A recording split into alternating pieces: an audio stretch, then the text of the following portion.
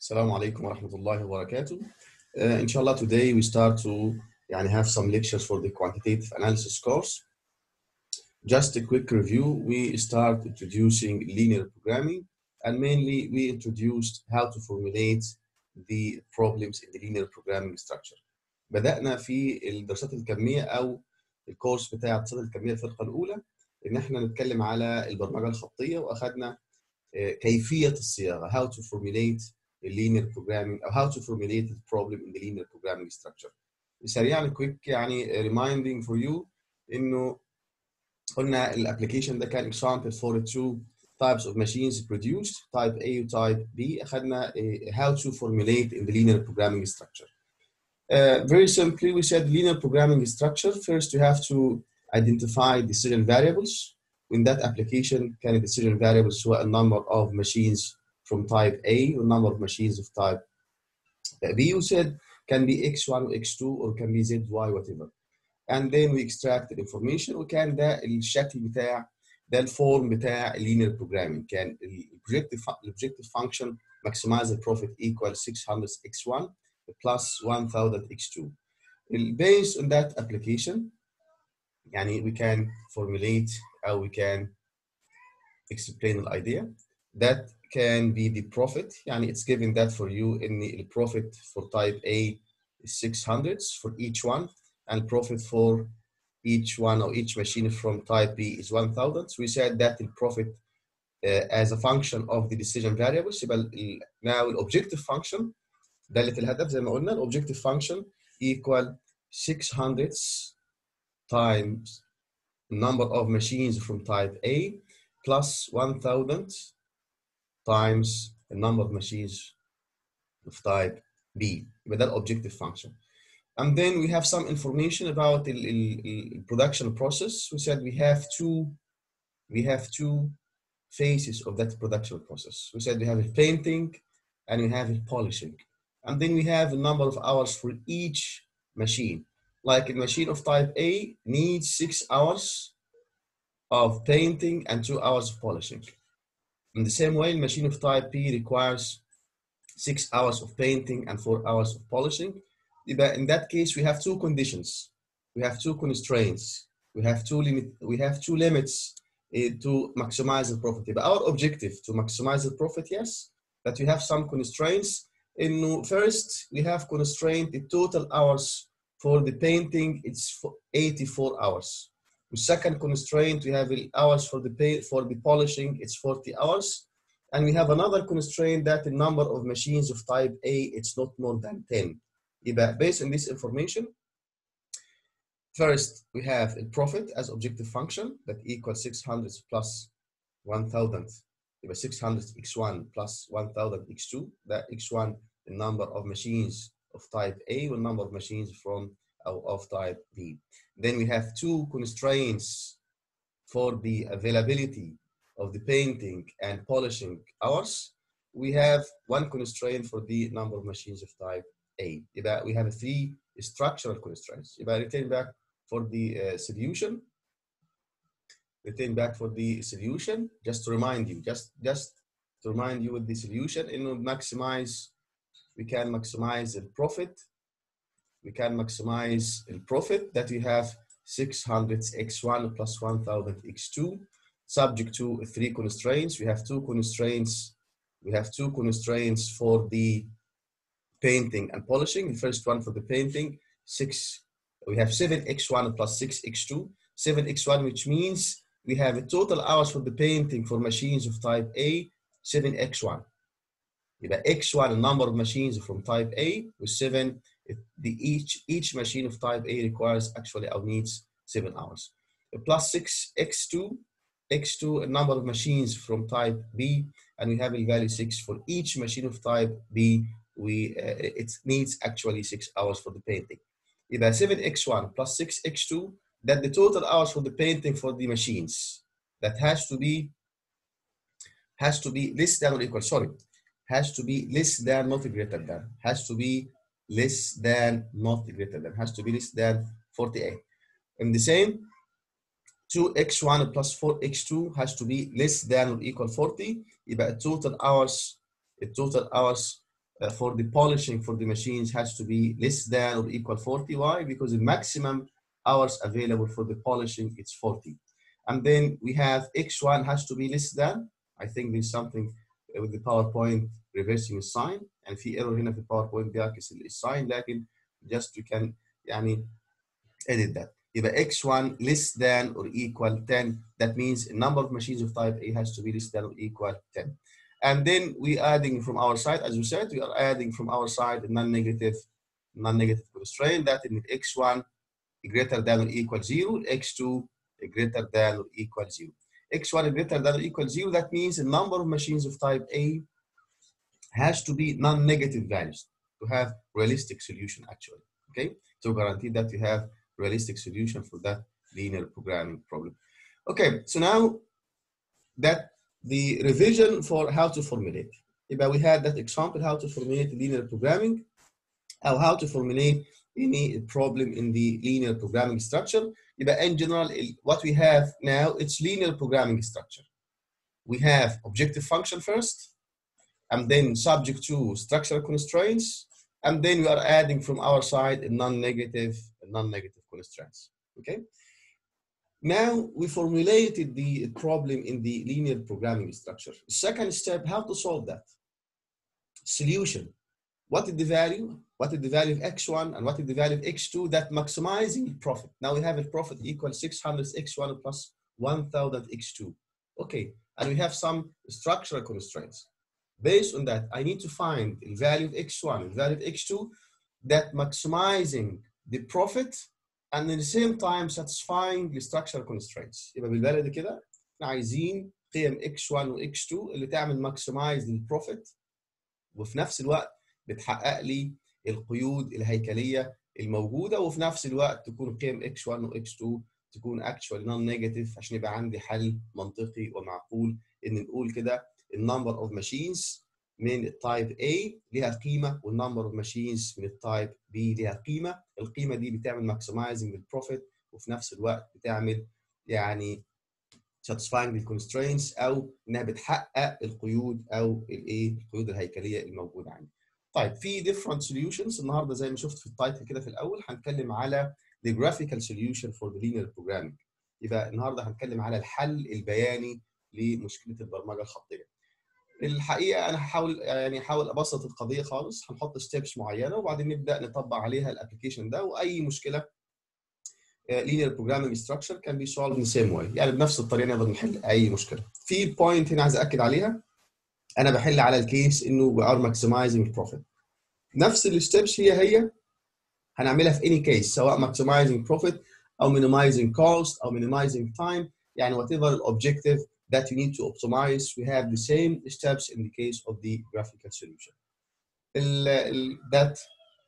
Now we need to summarize the graphical solution steps. Step 1, we need to transform constraints to be equations, and for each equation find 2 points. يبقى أول step عايزين نحول القيود اللي هي في شكل متباينات إلى معادلات ونجيب لكل معادلة 2 points، لأن عندي هنا linear equation وزي ما قلنا قبل كده اللينير equation محتاج ليها على الأقل كام 2 points to plot أو to visualize that equation.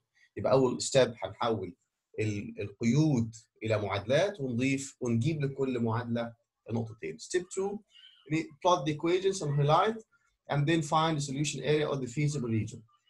Step 2 هنرسم اللاينز بتاعتنا أو الكونسترينتس ونعمل عملية تحديد للسوليوشن اريا أو الاريا اللي بتحقق القيود دي بنسميها الفيزيبل ريجن. يبقى الفيزيبل ريجن the region that satisfying all the constraints in the graph، وهنشوف ده في التطبيق بتاعنا. ستيب 3 هناخد الفيزيبل ريجن اللي هي كورنر بوينتس اللي هي النقاط التقاطعات، هناخد البوينتس دي هنسميها الكورنر بوينتس، هناخدها ونعمل سبستيتيوشن وهنعوض فيه الاوبجكتيف فانكشن. وبعدين الكورنر بوينتس دي mathematically we can prove that انه الكورنر بوينتس one of them maximizing the objective function and one of them minimizing the objective function. هنشوف مع بعض، لكن انا اللي يهمني في السلايد ده انك تبقى عارف ان الجرافيكال سوليوشن هو كان بي ان 3 ستيبس، 3 خطوات.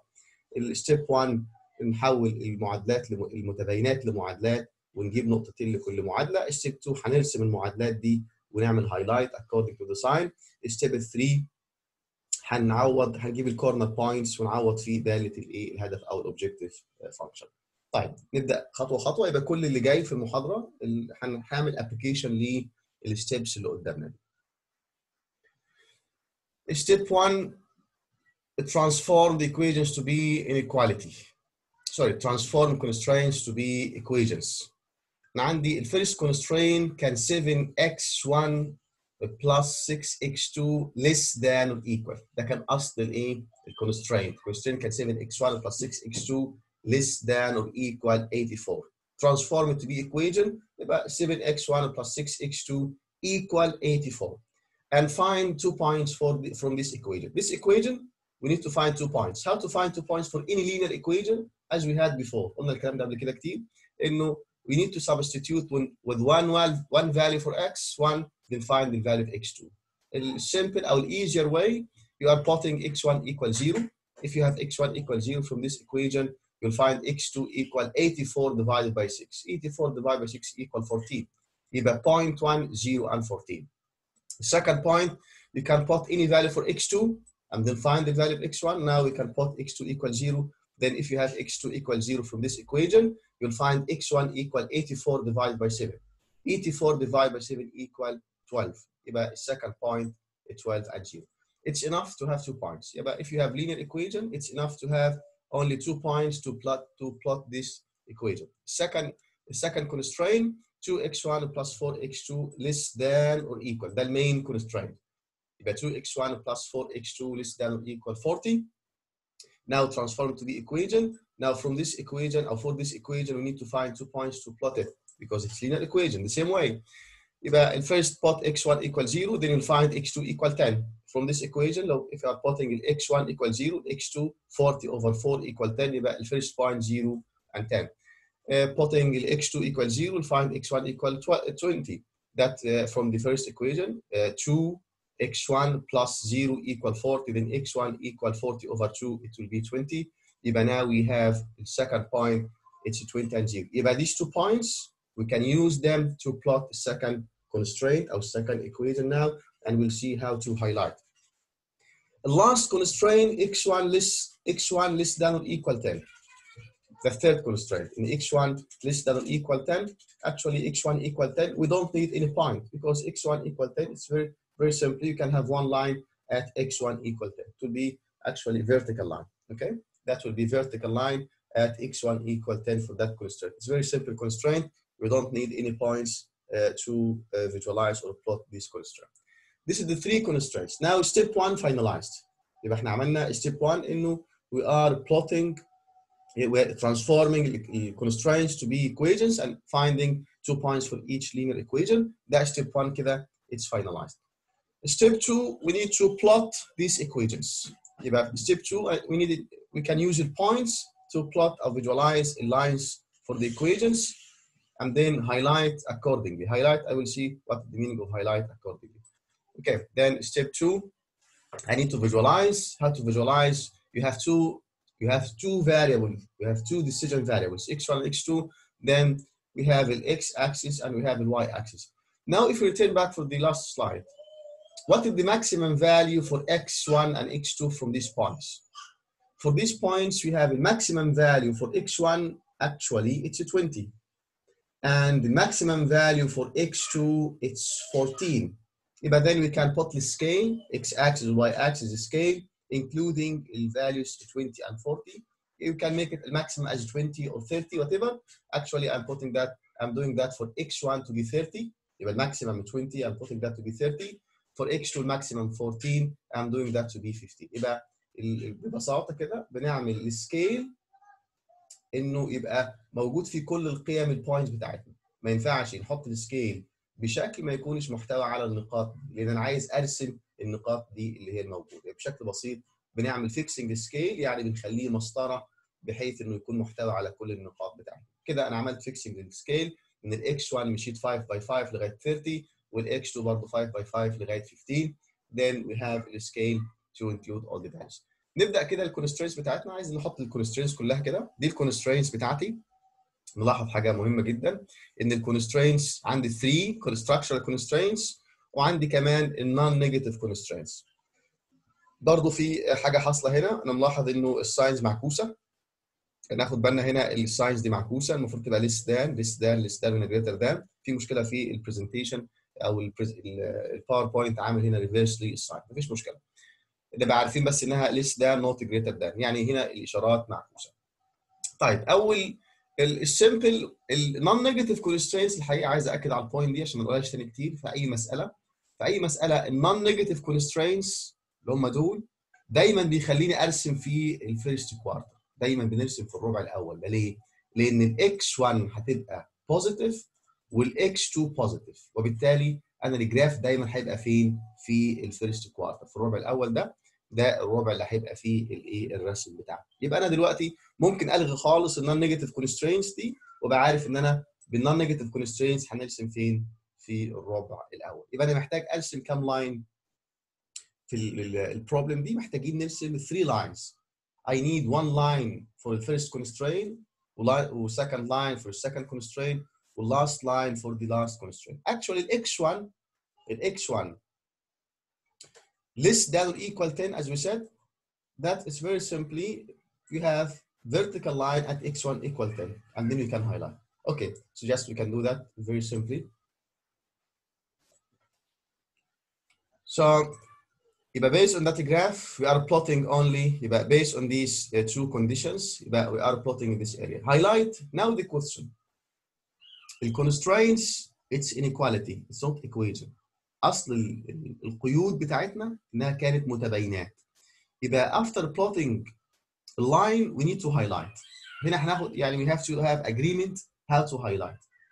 That constraint is greater than or equal, as we said, that x1 greater than or equal 0, x2 greater than or equal 0. يبقى now I need to plot in this quarter. I'm highlighting a reverse or against the sign. انا دلوقتي بعمل تضليل عكس الاشاره. طب what is the meaning of that؟ انا عملت highlighting دلوقتي حالا اهو، عملت highlighting بالشكل ده انه كده all that area it's not included now with me. الجزء ده خالص مش معمول معايا، انا خالص هرسم فين؟ في الايه؟ في الجزء ده. يبقى ده first two constraints انا هحطهم فوق هنا، معناها اني now highlighting against sign، انا هعمل تضليل عكس اشاره القيد الاصلي بتاعي في المساله. القيد non-negative constraints كانت x1 greater than 0 or equal x2 greater than or equal 0. يبقى احنا هنا accordingly هنرسم فين؟ في الربع ده. طب بعمل highlighting عكس الاشاره. طب انا واحد يقول لي ليه بتعمل هايلايت اجينست الساين؟ ليه مش مع الساين؟ الاثنين صح. من اول المساله لو انت عملت هايلايت مع الاشاره هتبقى في الاخر منطقه الحل هي المنطقه المظلله من كل القيود. ولو من اول المساله ظللت عكس الاشاره هيبقى الحل النهائي في الاخر بالنسبه لك هو المنطقه غير المظلله unhighlighted area. ده اتفاق. انا بفضل ان احنا نعمل تظليل اجينست الساين عكس الاشاره. ليه؟ هيبقى في الاخر الان هايلايتد اريا، الجزء الابيض، المنطقه الغير مظلله تبقى هي منطقه الحل، وتبقى اسهل في التحديد. خلاص؟ هو دايما هيبقى عندك منطقه الحل فين؟ في الربع الاول. ليه؟ Because of the non-negative constraints in our applications. We said in the business applications you are plotting in non-negative constraints to guarantee that you have realistic solution for what you have. يبقى دايما منطقه الحل عندك هتبقى في الربع الاول، وهي المنطقه غير المظلله if you are highlighting against the sign. ده انا بالنسبه لي شايف ده اسهل. عشان كده اول بوينت بعد ما حددت الاكس 1 والاكس 2 عملت السكيل، هحدد الربع الاول واعمل هايلايت الايه؟ الاريا ذات فور ذا اذر كوارترز. خلاص؟ طيب ناو نبدا نرسم الكونسترينتس الاصليه او الستراكشرال كونسترينتس. نبدا نرسم الستراكشرال كونسترينتس. اول ستراكشرال كونسترينت الحقيقه هو اكس 1 greater than تاني يعني يعني each time I will remind you that less than or equal, that greater than and that greater than. يبقى x1 less than or equal 10 معناها كده انه x1 equal 10. ده اللاين اهو، اللاين بتاعنا x1 equal 10. وبعدين highlight against الساين. هو x اصل الساين او الساين for the structural constraints انه less than، يبقى against الساين يبقى ايه؟ to the right. Just very simple يعني. That is very simplified way. يبقى now according to non-negative constraints and according to one structural constraints x1 less than or equal 10 تبقى عندي بالنسبه لي still now ال unhighlighted area هي السوليوشن area for these constraints. خلاص يبقى for these 3 constraints يبقى ال unhighlighted area تبقى هي بالنسبه لي ايه؟ السوليوشن area. Still we have 2 constraints. يبقى احنا we don't finalize the solution. انا till now في عندي still في 2 constraints اللي هم actually the first وال second constraint. It's not till now يعني plotted. We need to plot them. Okay, يبقى still the remaining constraints. We have 2 constraints remaining. اللي هو the first constraint إنه 7x1 plus 6x2 less than or equal 84. 2x1 plus 4x2 less than or equal 40. We need to plot them. How to plot them? As we said, we have for each constraint 2 points. If I need to plot the first constraint, I need to find the 2 points on the graph and then straight line. That's what we have now. So very simply, just we can highlight that. So the first point 0.40. 0.40 actually it will be on the graph on the y-axis. The second point 12.0. 12.0 on the x-axis. That's the point 12.0. So now a straight line crossing these 2 points, then we are plotting the first. We are plotting the first constraint. Okay, so we can do that. So very simply, straight line crossing 2 points. Though, then we have now the first constraint after these 3. And now we're adding the first constraint 7x1 plus 6x2. So highlighting against the sign instead, we have the same. If you have agreement that if you are highlighting against the sign, then you have to highlight all the constraints against the sign. That means you are highlighting all this area. That's the highlighted area. Now all that is highlighted. All that is highlighted. Only we have unhighlighted area, this area. According to the 4 constraints, this is the solution area till now. Okay? Still, we don't have all the constraints. Still, we have 1 constraint left, and then we need to plot that constraint. This is the 2 points to plot that constraint. If I have now to add 2 points on that graph, and then we have a straight line crossing the points, we can add this point just to finalize the graph. So now in that constraint we have indeed 2 points, 0.10, that's 0.10 on the y-axis, 20.0 on the x-axis, 1 line crossing the points D, 1 line crossing the points.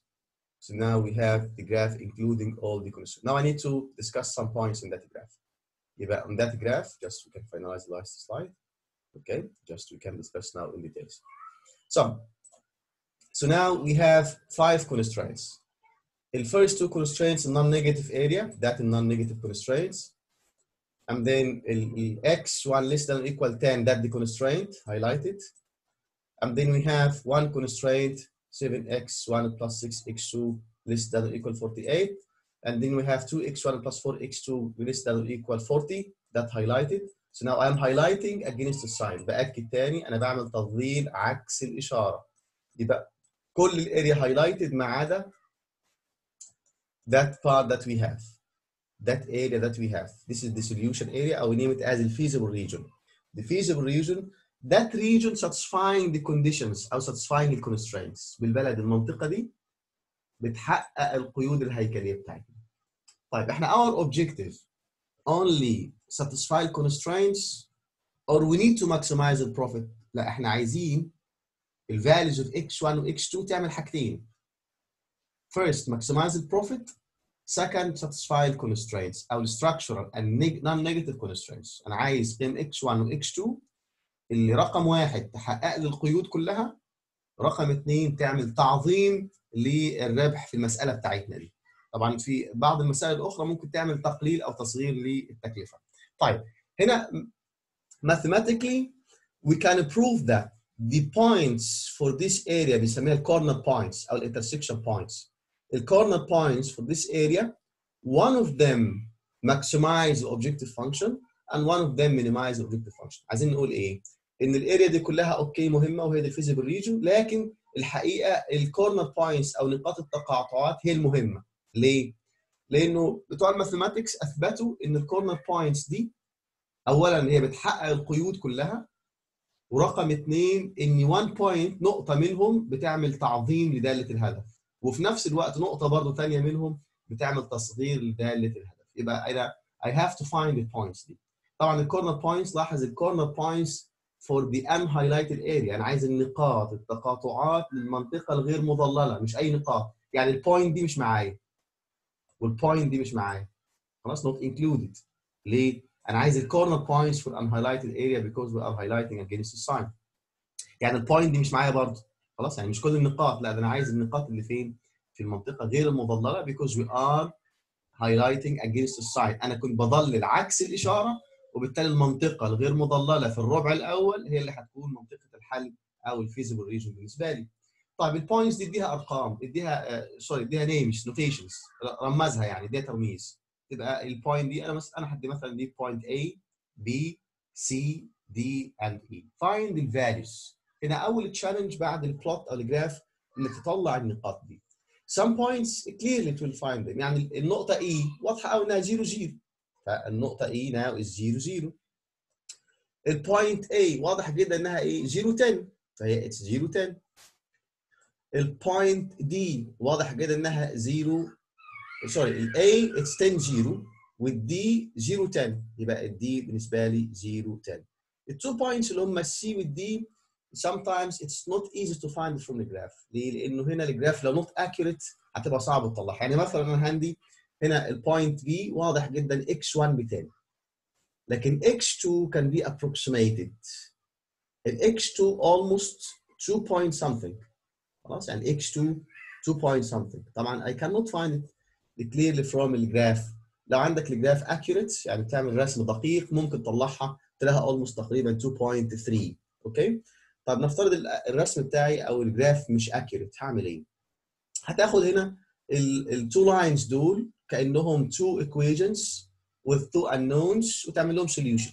يعني النقطه دي تقاطع مين؟ معادلتين، خطين، كل خط المعادله خد المعادلتين دول وحلهم كانك بتحل معادلتين في مجهولين جبريا عادي جدا.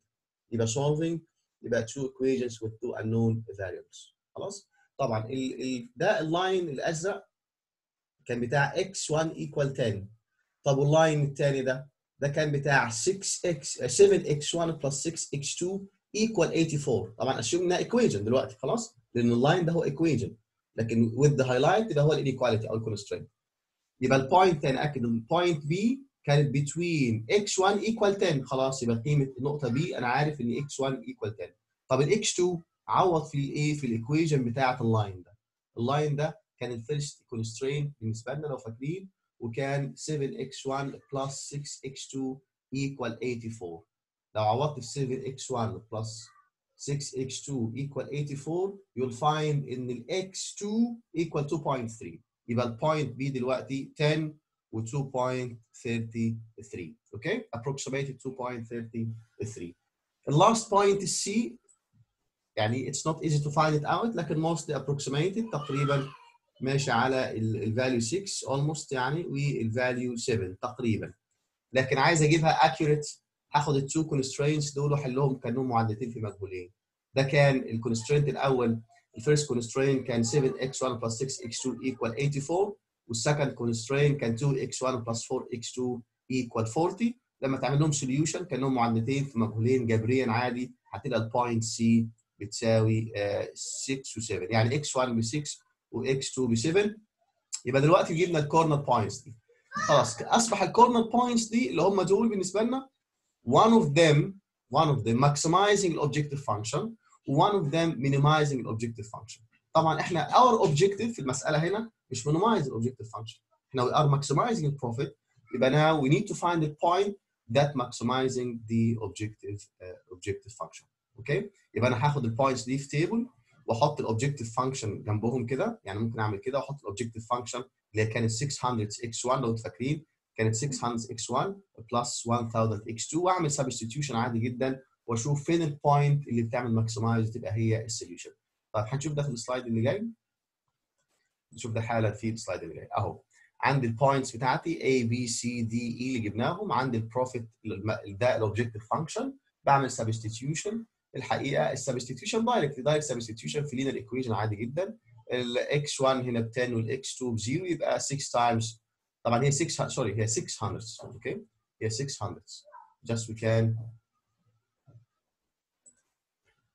that not 600 plus that's 600 يعني اللي هي substitution just to be clear 600 times x1 plus 1000 times x2 يديك الفيرست point يدينا الاوبجكتيف فانكشن 6000 السكند point 8330 الثيرد 10600 and D giving you 10,000 E 0 why because you have x1 equals 0 x2 equals 0 طبعا it's very clear that in the point C maximizing the objective function. Our objective to maximize. Assuming our objective to minimize, يبقى نقطة E that the optimal solution. يبقى now our optimal solution that we have in the x1 equal, we have x1 equal 6 and x2 equal 7 and now the maximum profit equal 10,600. That indeed the how to solve graphically. How to solve graphically the linear programming, as we said, 3 steps again. First, transform constraints to the equation and find 2 points. Second, plot the constraints and highlight. That's the main point. Second, plot the constraints or equations and highlight. Highlight against the sign. I prefer that, but you can highlight according to the sign. Okay. After highlighting, step 3, find the corner points and substitute in the objective function. And if you are maximizing, find the maximum value. If you are minimizing, find the minimum value. And if some points I have to summarize, in the graphical solution have some advantage. The first advantage, it's simple, easy. Actually, it's simple and easy, yes, but we have some disadvantage. The first disadvantage, we cannot use the graphical solution if you have more than 2 decision variables. يبقى في الابلكيشن او المثال بتاعنا ده كان عندي x1 و x2 كنا بنسميهم decision variables. If you have more than 2 decision variables, we cannot use the graphical solution. يبقى في عندي one main advantage and one main disadvantage. احنا mainly بنشرح linear programming using the graphical solution to explain the idea what is the meaning that you are solving linear programming and find the optimal solution. يبقى هدف graphical solution ان احنا بنحاول نبين يعني ايه حل البرمجه الخطيه وان احنا نجيب solution. هنا ال 2 points دول اللي هم الفاليو 6 و 7 في ال x1 you'll find them انهم they are maximizing the profit, the one point. The second point انهم they are satisfying the constraints. هم positive يبقى satisfying the non-negative constraints. لو عملت substitution في ال structure constraints هتلاقي كل ال structure constraints actually satisfied. يعني the third structure constraint كان x1 less than or equal 10. You'll find the value of x1 equal 6 يبقى satisfied. The first constraint كان 7x1 plus 6 7x1 plus 6x2 that less than or equal 84. لو انت عملت substitution هتلاقيها yes less than 84 and so on. يبقى انا هنا عملنا we actually obtain the optimal solution for this linear programming. دي كان تلخيص محاضرة ازاي نحل بيانيا. البوينت المهمة جدا انه لو عندي مسألة minimize الكوست it will be in the same way بنفس الطريقة، لكن اللاست ستيب هي اللي تفرق. هتختار المينيمم not الماكسيمم if you are minimizing the cost or minimizing the time. شكرا لكم وبالتوفيق ان شاء الله.